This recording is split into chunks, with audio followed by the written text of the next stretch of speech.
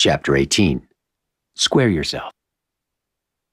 The New Age movement was going strong around the Bay Area.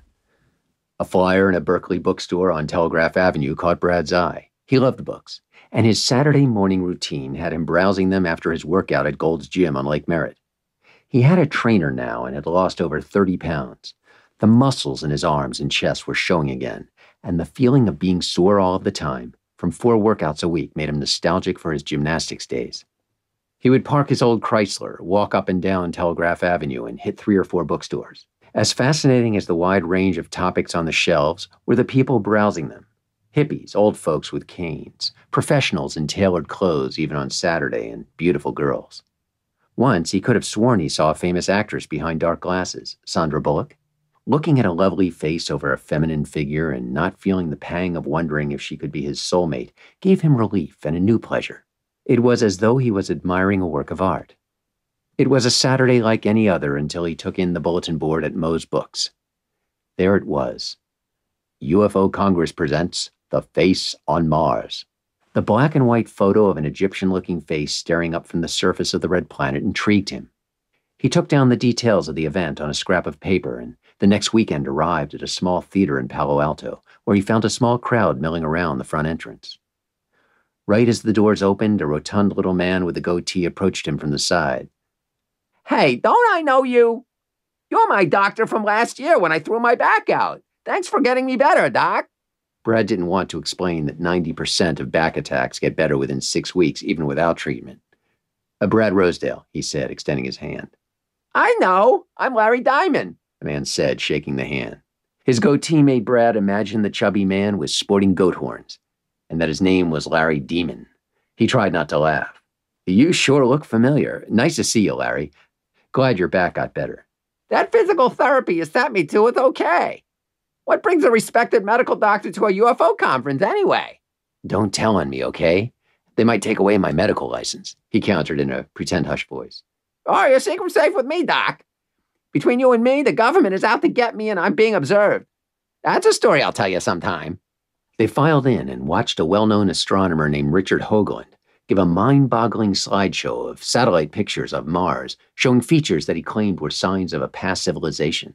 Brad experienced the same kind of thrill as a kid in the 1960s looking at pictures of UFOs. After the conference, Larry invited him to a weekly discussion group in the city. "You gotta come and meet my friend, Mark Vincent. He has a weekly gathering of people who believe their souls have come from other planets. We meditate and talk about far-out metaphysical things." Larry's boyish enthusiasm was inspiring but unnecessary. When Brad heard souls from other planets, a power chord resonated in his brain, and he thought of the 3 blue heads from his teenage vision. Nothing could keep him from going to Vincent's teaching. He jotted down the time and address. Arriving at Vincent's place early, Brad encountered the usual street parking problem in Pacific Heights. So when he knocked on the door of the apartment in the quaint but very well-off neighborhood, he was naturally a few minutes late. The door was answered by a tall blonde young woman. "Hi," she said. "And you are?" Brad Rosedale. Larry invited me." "I'm Susan," she said with a smile. "What's the secret password?" Larry got up from a folding chair. "Hey, Doc, come on in. Susan is our comedian. Next, she'll be telling you that she's from Venus." Susan giggled. There were about a dozen chairs, most of them occupied, and a sofa holding 3 more. "This is Mark. Mark, this is the doctor who cured my backache." "Welcome. Glad you could join us. Please have a seat." The teacher had an energetic glow about him, and a quiet air of authority that, with his youthful appearance, made him most intriguing. Brad introduced himself, shaking hands with the mysterious Mark Vincent. He took a seat and looked around at the others. He could hardly wait to find out how Mark had figured out they were souls from other planets. Mark Vincent wasted no time. He introduced Brad and another first-timer, a cautious young woman with short black hair and thick glasses, to the group, then started in on the lesson. "Tonight we will talk about the law of squares. This is lovely teaching from Ra that explains how the power of prayer, or shall we say the pure motivation to be of service to others, can naturally intensify personal growth as well as benefit beings in need. As part of our service in this group, we have been meditating together and sending love, light to humanity. You all know that is probably the most important service we can perform, and that it is very much needed as the Earth goes through troubled times. The law of square suggests that the power of transmission is not just added, it is squared by the number of centers holding similar intent. Brad took in the teaching with rapt attention. Immediately, the decades-long mystery of his visitation in Grandma Mary's basement was solved. He had already figured out the first half from a study of sacred geometry. To become a square meant to perfect or at least improve oneself in the physical world, with the square representing physical perfection. The meaning of the second half, square yourself, was now revealed. He had been given instructions to find like-minded others, to join them, and to fulfill his desire to help people. And here he was, listening to Mark Vincent deliver the message from a group of higher dimensional souls called Ra, after the Egyptian name for their sun god. He realized, with a powerful inner revelation, that he was right where he was supposed to be. Mark sat on a chair in the lotus position and smiled serenely. Giving brief instructions for the newcomers, he guided a 20-minute meditation during which they visualized love and light for all beings, and especially for suffering humans on Earth. Brad felt a glow with vitality and a sense of deeper purpose. The Wanderers, the name the Ra material used to describe souls from other planets, were here, at least a few of them, right in this room. After the meditation, Mark gave teaching and discussed the law of squares, which was followed by a tea service. When they all filed out of Mark's apartment, it was with shining eyes. They glowed with peace and energy from the meditation and their refreshed desire to help humanity. Brad hung back and approached Mark. So intent was he on receiving guidance, his mind flashed back to his third-grade self asking Mrs. Finchbaugh for help with his grades. Mark, this has been amazing. Meeting you and hearing about the law of squares. You solved a riddle I've been stuck on for over 20 years. Brad told him about his vision and the words, "To become square, square yourself." Mark beamed and Brad asked, "How do I know if I'm a wanderer? That my soul is from another planet?" Your vision was likely a visitation from your brothers on your home planet. They were greeting you and wishing you well, and perhaps even planting a seed that would help you on your path later. With such an experience and the fact that you were drawn to this teaching, I wouldn't be surprised if you are a wanderer. Most of us are from what is called the sixth density, and there are perhaps 1 million incarnated on Earth now, if you trust what you read in this book, The Raw Material. Many have yet to awaken to their true identity, but each serves others in their own way. Our group here is how I am serving. Mark looked directly at Brad as he spoke, his voice warm, his words effortless. He gave the impression of someone who knew what it was to suffer, but had turned his experience into wisdom that went far beyond his 35 years on Earth. I can see you've had a lot to take in. I hope the raw material resonates with you, and that you will come back next week. I'm grateful to meet you, Mark. I'll be back. It feels strange to say this, but my life suddenly has more meaning. Thank you for that.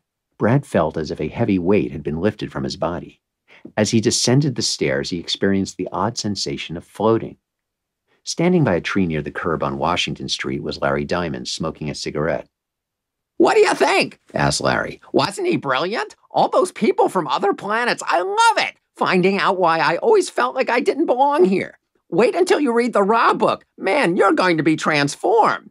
He waved an arm towards the sky, smoke trailing from his hand. I'm from up there. Brad laughed.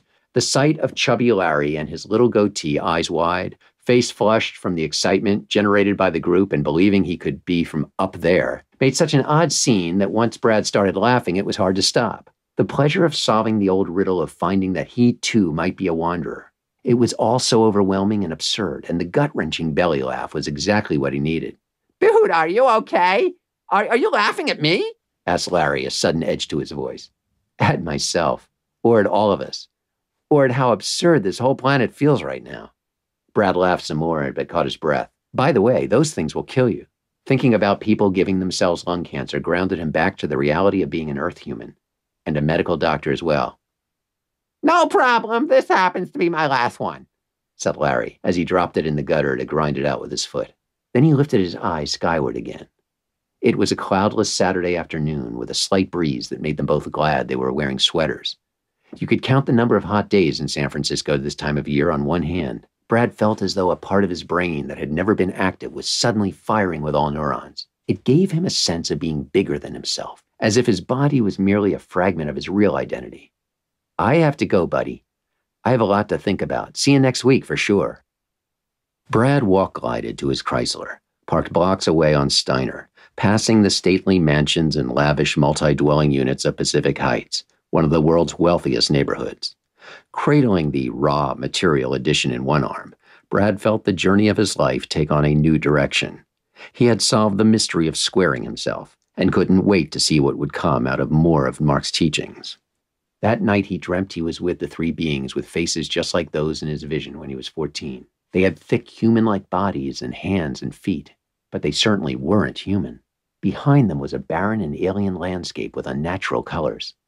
Another planet? In the dream, he looked down at himself and saw that his body was just like theirs, with a bluish hue, and when he moved, he felt lighter and faster than a human body. They were gathered around a complex object, willing pieces to move on it. He awoke from the dream and tried to make sense out of it. It seemed that the four of them were playing a three-dimensional game, using thought to control and move the pieces around. He couldn't think of any specific purpose for their actions. They were just having fun. Fun. Maybe I should try it sometime. The reality of his dream was so startling he found himself bolting up out of bed, splashing cold water in his face. He paced the room for a while, trying to remind himself that he was a member of the species Homo sapiens on the planet Earth.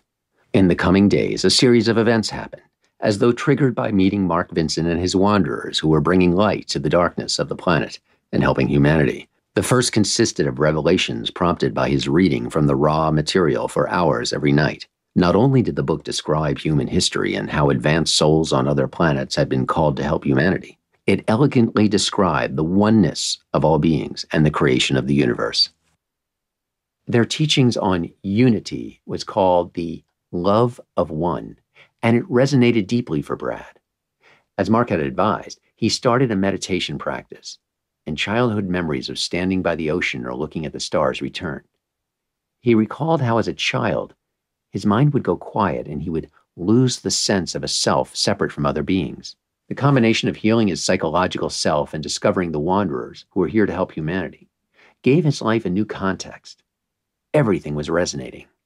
He had more dreams of another world, including one where he was responsible for maintaining some kind of transportation tube that stretched across a desert. "I wish I was a mechanical engineer. I would build it." He couldn't know that in his extraterrestrial soul identity before this life, he had built it.